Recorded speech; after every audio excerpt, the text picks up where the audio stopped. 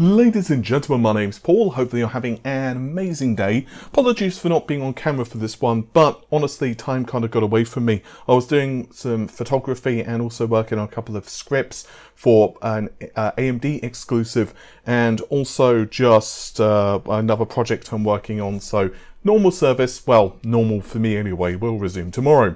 With this said, the internets have been going crazy with a couple of news stories, the first of which is Intel's Alder Lake processors are actually looking to be very good. So qualification samples of Intel's Alder Lake are starting to become available, and obviously this does mean that benchmarks and more specific performance information can start to leak. I won't go into the whole spiel of it being a brand new socket and, you know, PCIe 5 and all of that jazz because, well, quite honestly, we've discussed it ad nauseum. But the big deal, of course, is that Alder Lake is going to bring both big and small cores into the fray. And the big cores, well, they are going to be running at 5.3 gigahertz, at least according to this new leak, which is courtesy of nga.cn. And the smaller cores are going to be hitting 3.9 gigahertz. Allegedly, the smaller cores are actually very impressive. Apparently, they are hitting kind of Sunny Cove-ish levels, which, well, yeah, it is kind of via machine translation, but even so, that is still pretty impressive. Furthermore, the scores, according to what we can ascertain from the engineering samples, should hit over 11,000 points. Now, they are calculating 11,300. However, I'm always a bit pessimistic when you're kind of dealing with these scores. So I'm personally going to be saying low, 11,000, possibly high 10,000 for Cinebench R20, which is actually higher than what you can expect from a 5950X, which of course is a Zen 3 processor from AMD. That scores around 10,200 to 10,600, depending on the usual caveats of like what you're doing with PBO and memory speeds and all of that stuff. So that's actually really impressive, quite honestly.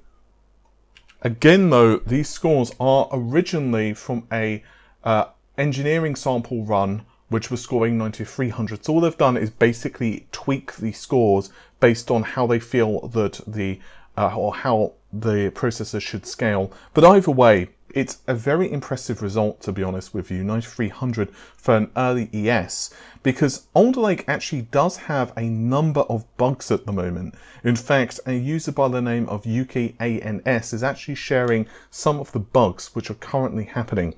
So the ES1 Alder Lake bugs are TDP is always fully loaded, but, well, frequency not so much. In other words, it's not boosting correctly, but it's gobbling up all of the power. Cue normal Intel jokes here. There is a problem with the PCIe channels. It may grab the channel with the M2 interface. There's a possibility that discrete graphics cards won't be recognized.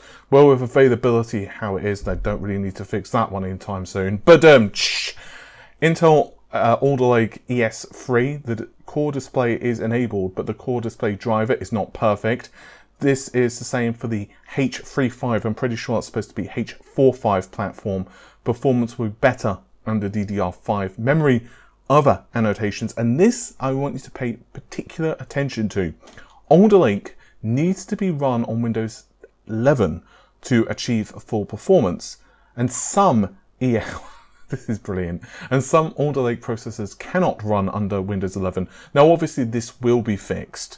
But what they're basically saying here is that just with the nature of the big not little interface or heterogeneous architecture, or big core goes brr and smaller core goes less brr, well, yeah, basically Windows 11 has just changed the way that it deals with this, and it's just more efficient and puts out more performance. There was actually a lot of discussion maybe a week or two ago regarding this very topic, because, yeah, I mean, we've already started to see some testing from Intel's current processors which adopt this methodology on mobile. So this actually has some very interesting ramifications going forward for people who have, like, a Zen 5 or whatever processor. When we start to notice that they also will go the heterogeneous route, it's almost a great indicator that the operating system is going to have to undergo a lot of radical changes. I expect that there's going to be like a bedding in period for a lot of software. Actually, it's going to be very curious to see how this scales, especially with games. And yeah, I mean, ultimately, Intel, I think, could be quite competitive. Now, for sure, there are a number of thorns still in Intel's buttocks. The first buttocks thorn is that AMD, yes, will possibly, let's assume these rumours are correct, they will certainly have a very competitive product on their hands, that is Intel, and it probably will beat Zen 3's 5950X. However, firstly, obviously the 5950X has been out for a long time at that point, at least in computing terms, and the second is that, well, then obviously there's the stacked models of Zen with their huge ass caches. And those are going to be released, I'm hearing, end of the year, as I've discussed in an exclusive. So the problem is, of course, even if Intel does score a win with these, in theory, AMD can then just release a product which might be able to outperform it. I say might, although I believe it probably would. But, you know, until I actually see benchmarks, until I test it, it's would and probably. The benefit Intel could probably have, though, is they might be able to produce the parts cheaper. I mean, it really does depend on what the yields are like and a million other things. Like, we don't know what AMD will price the Vcache Ryzens at. I don't think it's going to be the same slot-in prices as, let's say, the 5950X or the 5900X. I suspect that they're going to ask a premium for them, but again, I'm not 100%. Those processors, though, will work for AM4 motherboards, which, again, I've leaked previously. This is quite important because if you've got a AM4 motherboard which it will be compatible with, I don't know if it's going to work with old boards, let's say 400 series boards, but let's say you have a compatible board, it's kind of a drop-in upgrade, whereas with this, that is, you know, the 12900K, it's not going to be that. Also, the weird thing about the 12900K and its ilk is it's going to be fairly short-lived because then we're going to see the 13th gen. I am very interested in Alder Lake. Like, Rocket Lake was a great processor, just to show that backporting can be a thing. It's also a great...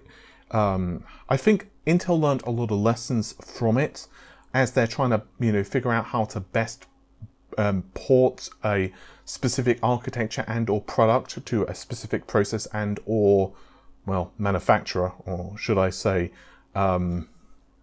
fab. But yeah, very interesting one.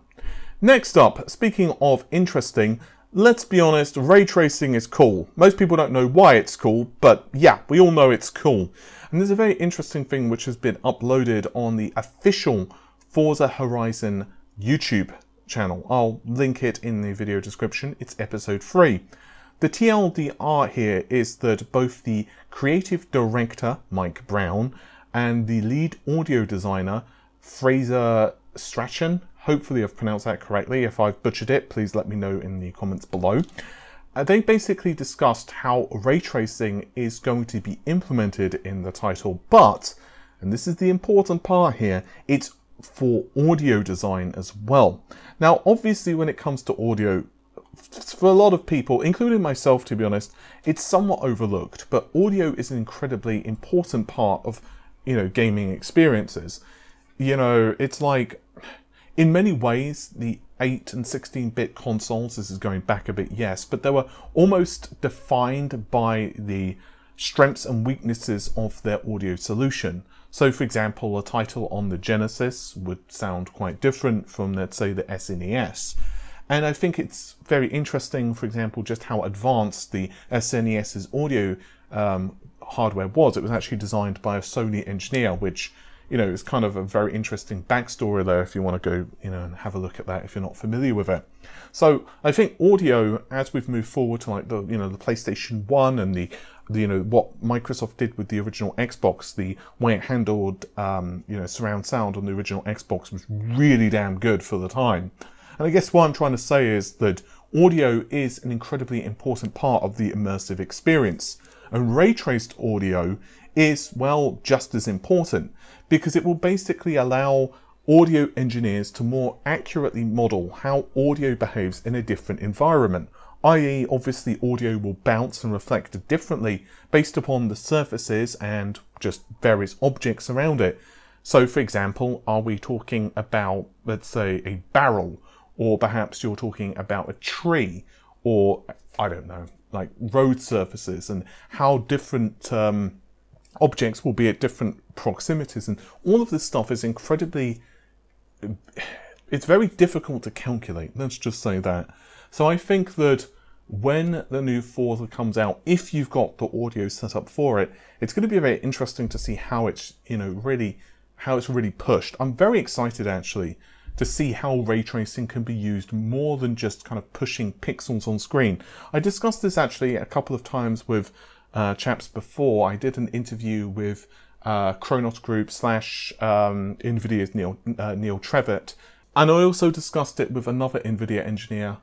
I forgot his name, so I'm feeling like a complete idiot at the moment. But yeah, I also discussed it with them, and you know, ray traced audio I think is going to be very important going forward, and I think it's really cool that we're starting to see this implemented in titles, and I think it's going to be very interesting too to see how it's implemented in the PC iterations. It'll be curious to see how well it scales across different graphics cards. Maybe that's just me being a geek.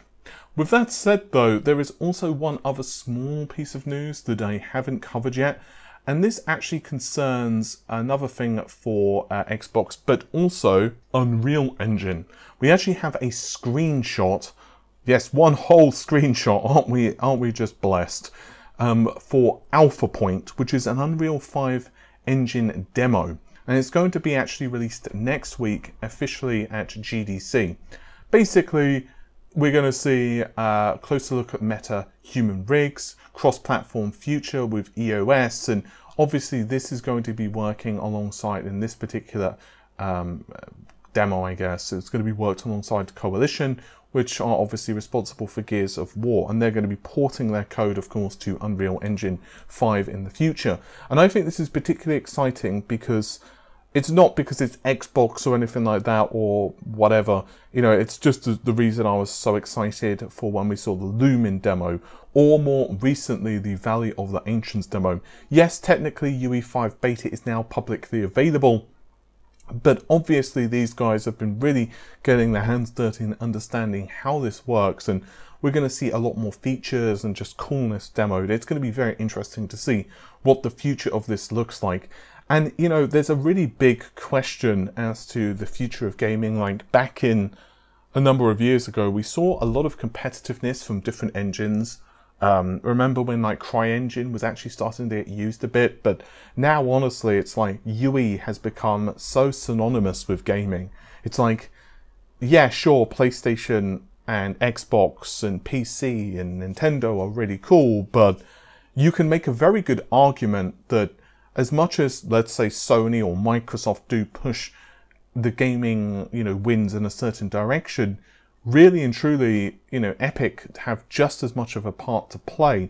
And it's a bit like, you know, in some ways, and this is kind of going off topic in a tangent, but it's a bit like, I don't know, something like AMD and Nvidia and Intel or whomever, and you're kind of looking at, let's say, AMD, and sure, they are designing incredibly important products, but Nvidia, AMD, they basically are still pretty much reliant on, let's say, TSMC.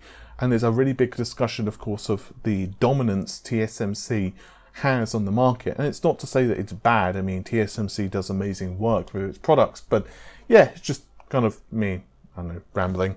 With that said, thank you very much for checking out the video. Again, apologies for it being a kind of a weirder format today, but normal service will resume tomorrow. Take care of yourselves, guys. Have an amazing day. Bye for now.